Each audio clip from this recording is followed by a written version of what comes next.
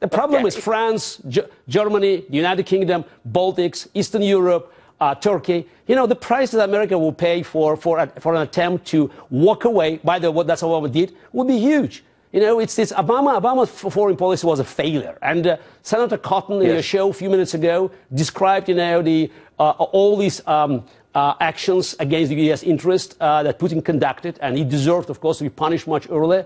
But the problem is that if you try now to reward Putin with a grand bargain deal, that will weaken America dramatically. America cannot abandon, you know, its values worldwide and protect it at home.